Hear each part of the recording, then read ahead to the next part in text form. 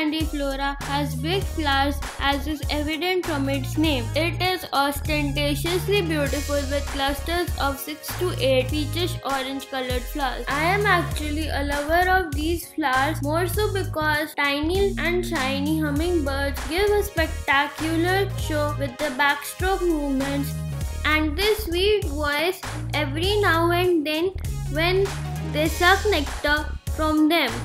The best part of This plant is that I get plenty of blooms even when the temperature soars. It is very tough and tolerates drought. Another outstanding feature of this plant is, though it is commonly known as a climber, but it can be made to creep on the ground, which forms an effective ground cover, rooting at intervals along the branches.